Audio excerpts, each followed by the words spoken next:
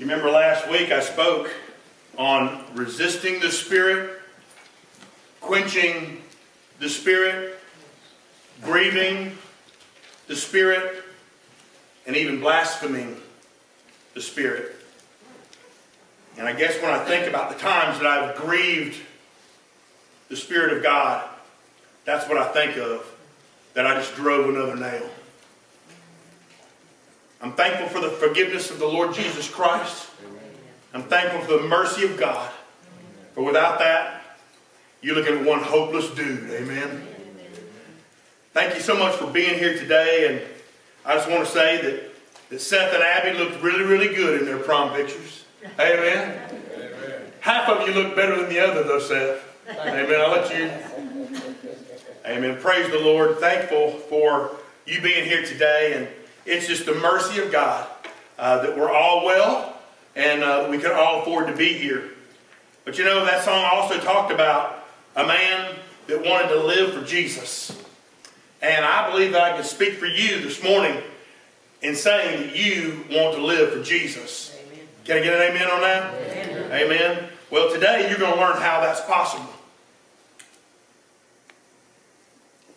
You know, when some people read the scriptures, when some people hear the word of God preached about how God expects us to live, they say, "Oh man, I couldn't begin to live that way.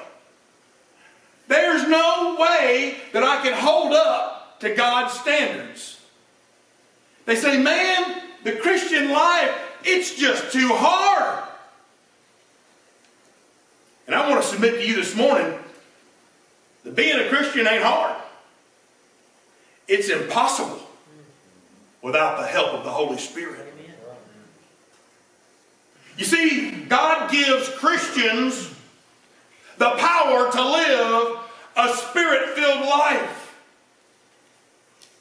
The moment that you ask Jesus to come into your heart, to be your Lord and Savior, that is the moment that God gave you the gift of the Spirit of God and the ability to live the kind of life that He wants you to live. And He's not giving you the Spirit of God just so you and God can hang out together. That's a good thing, amen? Amen. But the Spirit takes up residence in you to make a difference both in you and through you for the glory of God. He is the one. He is the source. He is the one who empowers us to live a holy life and to offer an effective witness for Jesus Christ. He's the source of our power. And because He's the source of our power, that means you got to plug in. Can I get an amen? Amen. If you want the Spirit-filled life, you got to plug in to His power every single day. You can't do it on Sunday and not do it the other 6 days of the week. If you want to live a Spirit-filled life, you got to plug into the Spirit's power every day so that you can live out your faith. So today, the Bible's going to show you.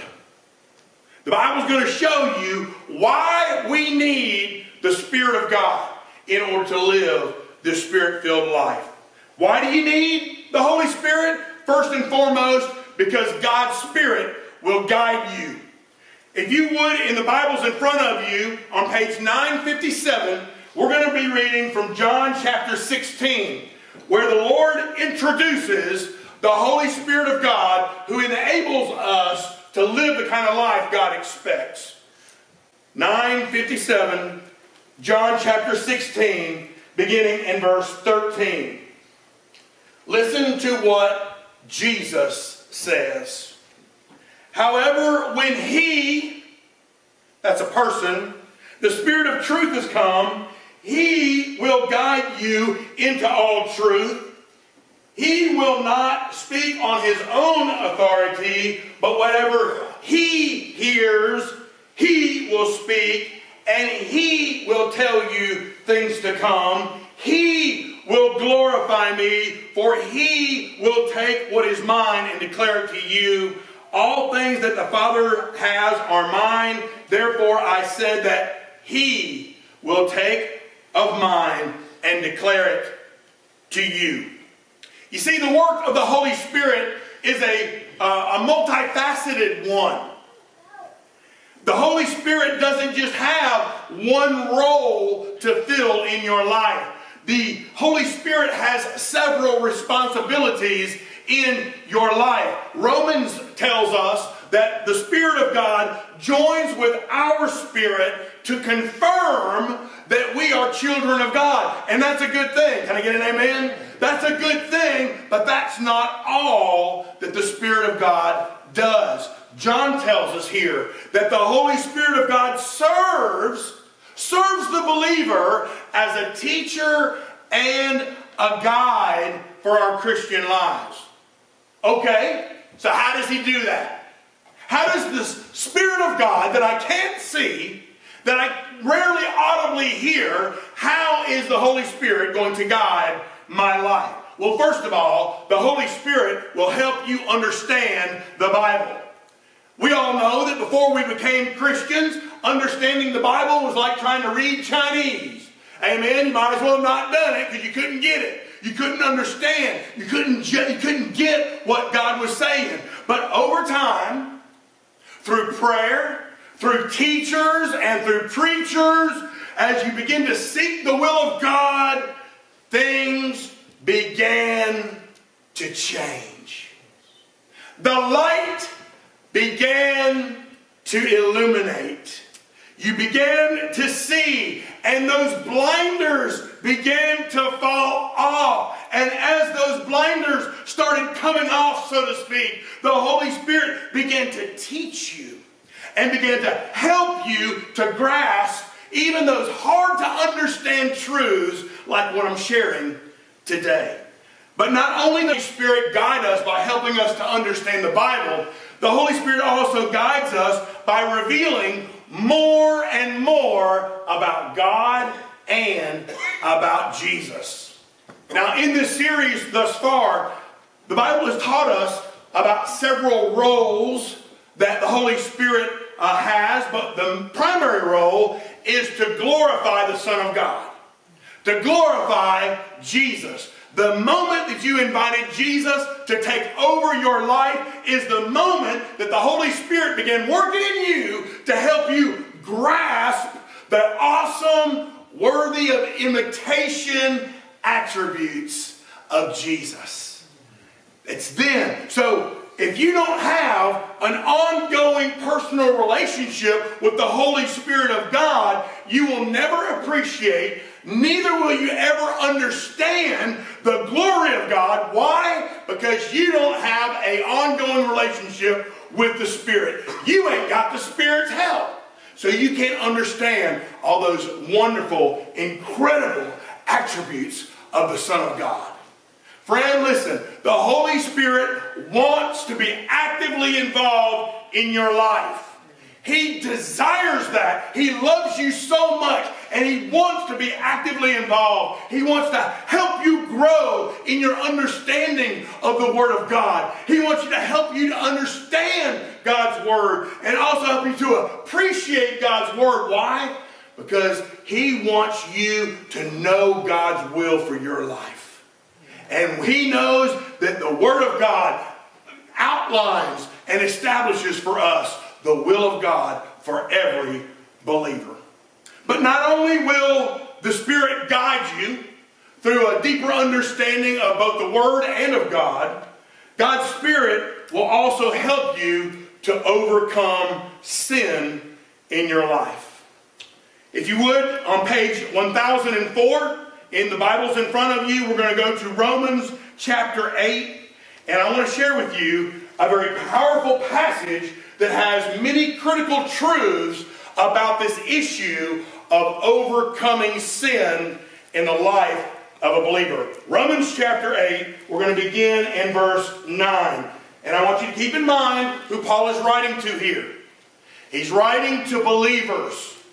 He's writing to Christians. So he's recognizing that Christians struggle with sin. Do you? Yes. Amen. We all struggle with this sin issue. So he's telling you here, here's how you overcome it. Amen. Verse 9.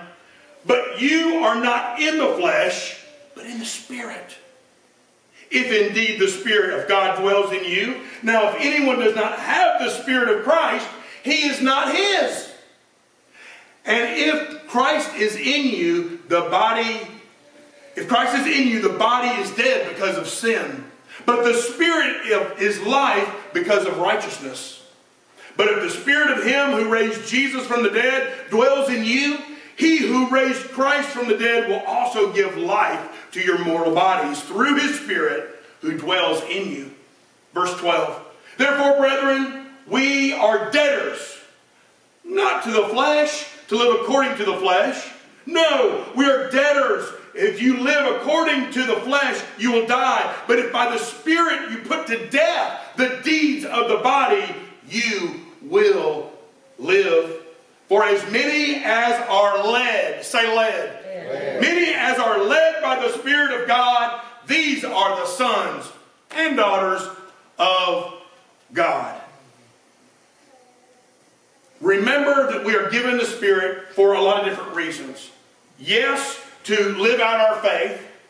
Yes, to guide us in our steps. Yes, to have boldness to tell others about Jesus. But one primary reason why we are given the Holy Spirit of God is to overcome this issue that we all acknowledge we have, that is overcoming sin in our life. But for this to happen, the Bible tells us that we must be willing to permit the Holy Spirit to lead. And that means if he's going to lead, what are you going to do? Follow. Amen. In that passage in Romans, Paul gives us 3 key points that we ought to consider. Number 1, you are controlled by a new nature. You are controlled by a new nature. That sin nature no longer has power over you like it did before you came to Christ. Yes, your old sinful nature tries to get a hand on the steering wheel. Amen? But the new nature is now what's in the driver's seat. How many of you understand what I mean when you have an annoying backseat driver? Raise your hand if you know. Amen? I know. Are you one or do you know one? I know one. He might not be in the back seat. He might just be on the side. Amen. We all understand what I mean when we say a backseat driver. That annoying backseat driver is always trying to give you bad directions and bad advice. Amen? You know, when Janet and I are together and we're driving down the road and I'm driving, Janet always asks me, how did you ever get around without me to tell you where to go? And you know what I say? I don't know, darling. Amen? But good answer, amen? But here's my point, y'all. At least now, as believers, at least now, as Christians indwelled with the Spirit of God, you got a choice. At least now, as a believer, indwelled by the Holy Spirit, you have a choice between right and wrong. You have a choice between good and bad. You have a choice between better and best. You can either give in to your old nature's nagging. Amen, Tim? You can give in to your old nature's bad directions, or you can let the Holy Spirit direct your path. At least now you have a choice. See, you're controlled now by a new nature. But also, you need to know that the Spirit that raised Jesus, y'all know what I'm talking about, right? The Spirit that raised Jesus is the same Spirit that resides in you. Now, y'all don't seem very flabbergasted by that statement. But I think it takes a lot to raise somebody from being dead, don't you? In fact, I can't think of a greater power than raising somebody from the grave. Not just dead, but good and dead. Amen? 3 days dead. Amen? And the Bible says that the Holy Spirit, who had the power power to raise Jesus from the dead now lives in you. That supernatural power that raised Jesus good and dead now lives in you. That supernatural power that you have can now help you to resist sin. Don't feel like some helpless, floundering believer. No, friend, you are empowered by the supernatural power of God to resist sin and to help you overcome sin. So therefore you are indwelled by this new nature. You are also indwelled with the Spirit that raised Jesus from the dead. But thirdly, you need to know that you no longer have to. You no longer have to give in to sinful urges. Before, it may have felt like you just had to. But you no longer have to. I'm not talking about New Year's resolutions here. I'm not talking about wishful thinking here. I'm not talking about empty yearning here. Friend, listen, you probably already learned that if you're going to try to live this life, this Christian life, as a morally upright and godly person in your own strength, you're going to fail. We can't do it in our own strength. We can't do it in our own power. We fail, and we fail miserably. And that's why God has sent His Spirit. Friend, if you will rely on the power of God's Spirit day in, day out, minute in, minute out, all throughout your days. If you will rely on Him, the Bible is clear that you will be an overcomer. The problem is we lose that connection. We take that opportunity to not follow the Spirit's lead. And that is when we fall to sin. If you would, turn with me to Galatians chapter 5. That's on page 1037 in the Bible's in front of you if you want to go there. But Paul's talking to another church. Another group of believers, right? Jesus is talking to His own disciples first. And then Paul writes to the church at Rome. And now Paul's writing to the church at Galatia. Man, these believers ain't nothing but a bunch of sinners. Amen? Does it sound familiar? It should. Because the makeup you were putting on that person this morning, the person that was shaving in that mirror this morning, same problem the people in Galatia had. We still have this struggle with sin. Listen to what Galatians chapter 5, beginning in verse 16, tells us. Paul says, I say then, walk in the Spirit. Say, walk in the Spirit. Walk in the Spirit. And you shall not fulfill the lust of the flesh. That's a powerful verse of Scripture right there, my friend. Walk in the Spirit, and you shall not fulfill the lust of the flesh. For the flesh lusts against the Spirit, and the Spirit against the flesh. And these are contrary to one another, so that you do not do the things that you wish. Do you hear the war going on?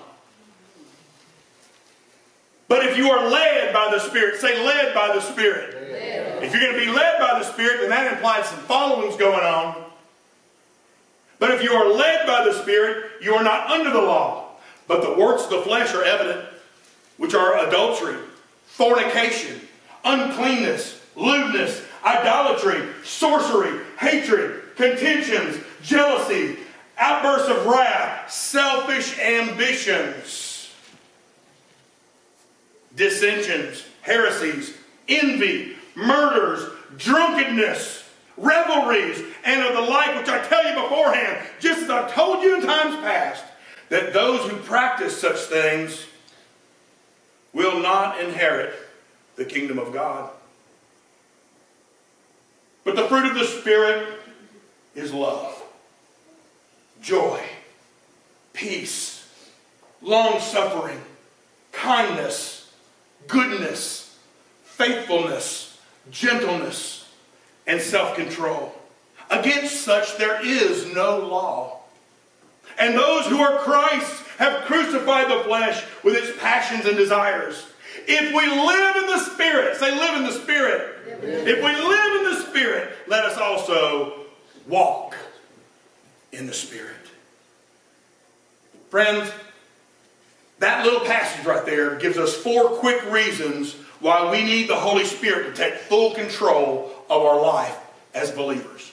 Number 1, The Holy Spirit helps us to control the sin nature. Here's what you said. You said that if we walk in the Spirit, we shall not fulfill the lust of the flesh. Amen? Isn't that great news that we have help to control that sinful nature in the back seat? Amen? Sometimes he tries to crawl over the front seat and you got to give him the elbow. Amen? And you knock him back to where he was. The Holy Spirit will help you. He will help you. He will help you go the right direction if you will listen to his direction. That's the problem with many believers, is they're hearing, but they're not listening. Walk in the Spirit, and you shall not fulfill the lust of the flesh. Number 2, the Holy Spirit also makes it very much easier for us to follow God's standards. Look in verse 18. But if you are led by the Spirit, you're not under the law. If you're led by the Spirit, you're not under the law. When we listen and follow the Holy Spirit's direction, then we won't need the law to tell us which way to go. No, we'll want to go the way God wants us to go. We'll want to obey him. Do you see the difference? You're no longer forced to follow the law. You want to go God's way. You want to go the way the Spirit is leading you. So we've got to walk in the Spirit that we shall not fulfill the lust of the flesh. We've got to be led by the Spirit under which there is no law. But number 3, the Holy Spirit will produce godly qualities in your life. You will begin to look like Jesus. When we live by the Spirit, when we are led by the Spirit, he begins to develop these godly qualities in our life that the Bible calls fruit. The fruit, the evidence of godly living.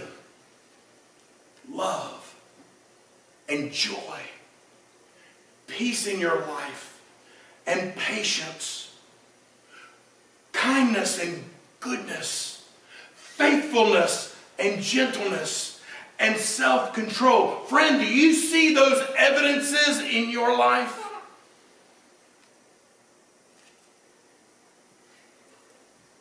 You say, well, Brother Bill, I got about 8 of 9. That patience thing ain't my thing. I live in Athens, amen? But we begin to see all of those godly evidences being manifested in the life we live. Why? Do we do it in our own strength? No. We walk in the Spirit so that we shall not fulfill the lust of the flesh. We're led by the Spirit of God because there is no such law over those who are led by the Spirit. And we want to please God. We want to honor the Lord. But number 4, the Holy Spirit also helps us to seek God's approval over man's approval. When you're following the Spirit of God, pleasing God and glorifying God becomes this. Everybody do this. Becomes your number 1 priority. There is no greater priority in your life than honoring, pleasing, walking in the Spirit, being led by the Spirit, living in the Spirit of God.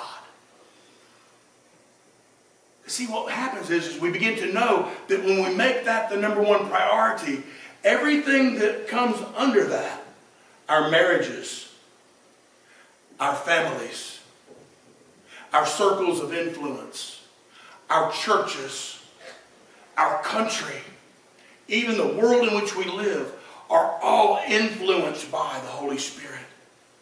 But it only happens, friend, when believers walk in the Spirit, when they're led by the Spirit. When, according to verse 25 there, if we live in the Spirit, let us walk in the Spirit. See, it's not that you have to. The Holy Spirit's not into arm twisting. He's not trying to force you. You truly want to, because he is your one. Following the Spirit's lead makes living a life for Jesus a joy, not a duty. It's not forced. It's a desire that you have. God's Holy Spirit will guide you. God's Holy Spirit will help you to overcome sin. But listen carefully to number 3. Because equally important in the eyes of God is the understanding that God's Spirit will empower your witness. In Acts chapter 1, Luke writes to the disciples exactly what Jesus said. In Acts chapter 1 and verse 8, Jesus said to the disciples, "But you shall receive power.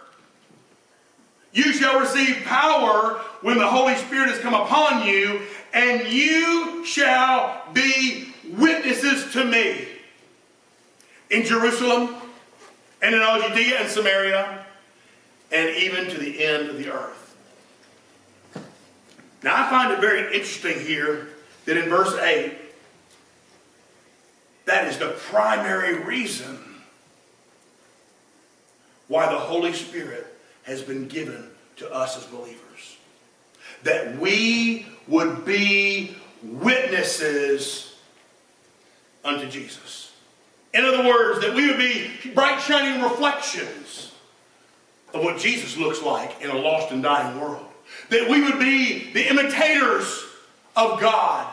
That we would be those who shine the light into the dark places of this world we live in. You see, one of the greatest things that the Spirit of God wants to do in your life is to give you greater courage, to give you increased ability, and listen to this, also expanded opportunity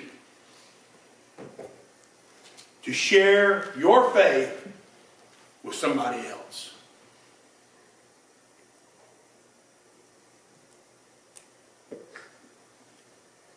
Can I ask y'all a question this morning? In light of these perilous times that we're facing today, do you have any desire whatsoever to see other people be saved from the eternal punishment of being separated from the presence of God? This past Wednesday, in our Bible study, we focused on one verse of Scripture that has replayed itself over and over and over again in my mind. And I know that it's not Bill that's replaying it. I know it's the Holy Spirit. But in 2 Thessalonians chapter 1 and verse 9, Paul's talking to believers again. And he tells them what will happen to those who have not placed their faith in Jesus. And here's what he says in verse 9. These shall be punished with everlasting destruction.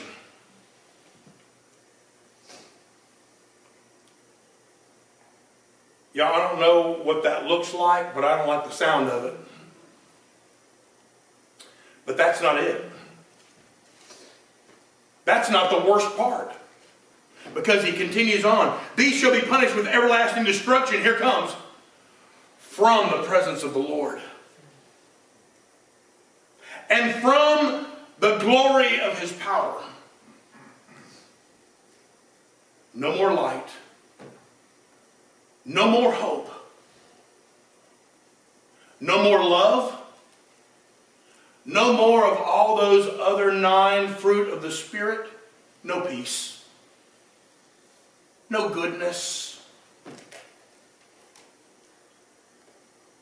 Just everlasting destruction from the presence of the Lord and the glory of his power.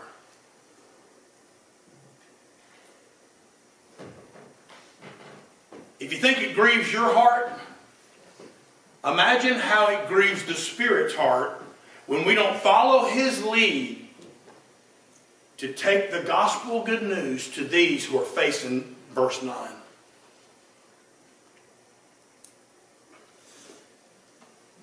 And I'm more guilty than you are, I promise you.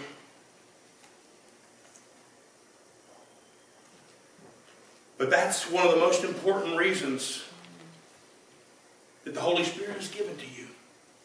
It's not all about you. Can I hear an amen? Amen.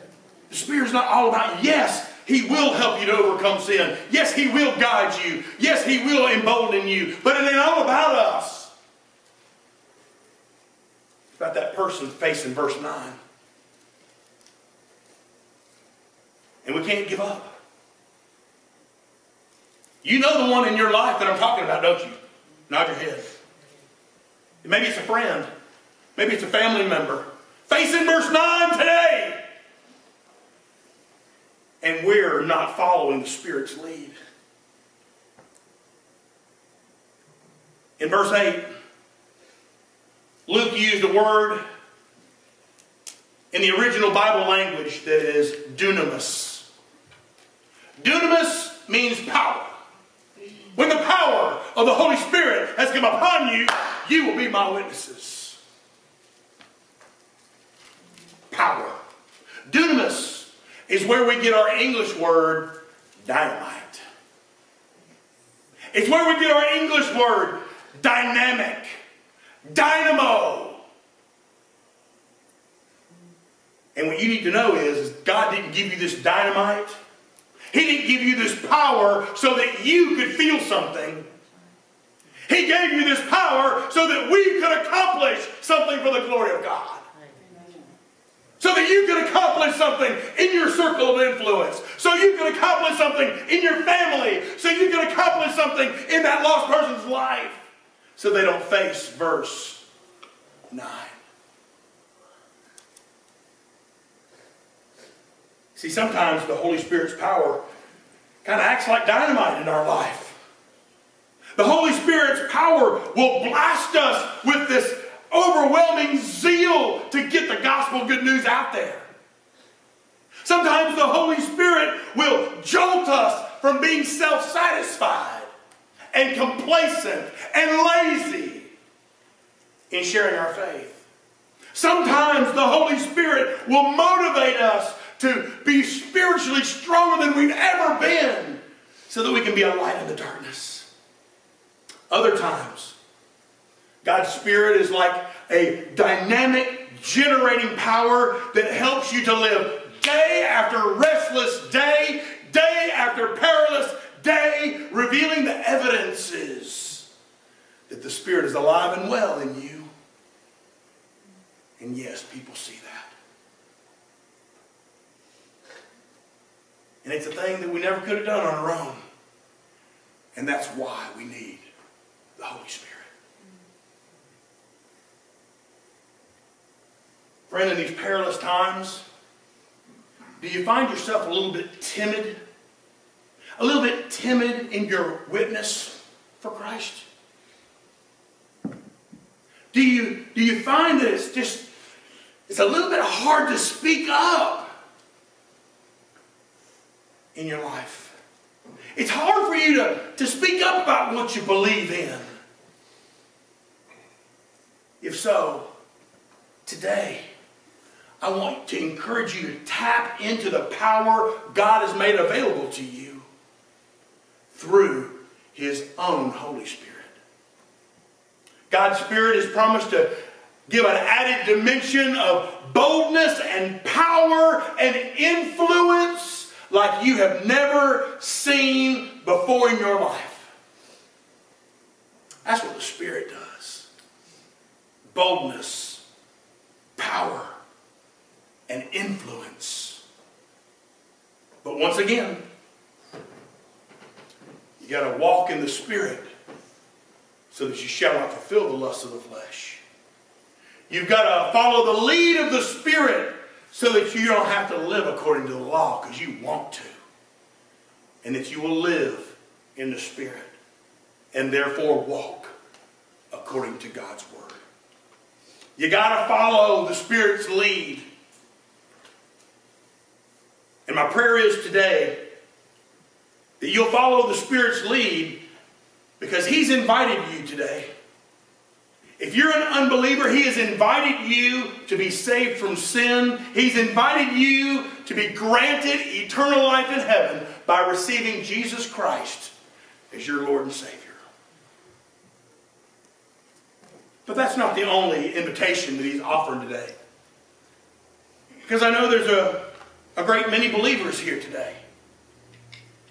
And so I'd also like to extend another opportunity to everyone in this building to respond to the Spirit's lead, to heed the lead. Amen. Say, heed the lead. Heed the lead. I want you to heed the lead because I know how the Spirit's leading you. I want you to heed the lead by committing to participate in Bethel's Grow Outreach Ministry. Now, many of you responded last week. In fact, 29 of you responded last week to commit 7 hours this year. And we're probably going to end up postponing it 1 month, so it'll only be 6 hours this year. To come here on a Tuesday of your choosing, either the 1st or 3rd, you'll see it on your golden ticket that's in your bulletin. You choose when you want to come. You choose what you want to do when you come. There's all manner of teams that you can be a part of that have one focus. And that is helping people outside these walls fall under the condemnation of 1 Thessalonians chapter 9. Being cast into punishment of everlasting destruction from the presence of God. So friend, if you are listening to the Spirit's lead, I want you to know you don't have to be a part of this outreach ministry. But can I tell you that you should want to? Say, yeah, Brother Bill. You should want to. Because I know how the Spirit is leading you right now. The Spirit leads His own to glorify Jesus, to guide us, to help us to overcome sin. But primarily, certainly equally important, is to empower our witness and our influence. So this invitation is not only for the lost. It's not only for those who have yet to come to Christ. It's also for you believers who are listening to the Spirit's lead. And during this song, our prayer, your prayer, should be to participate in something that helps people avoid verse 9.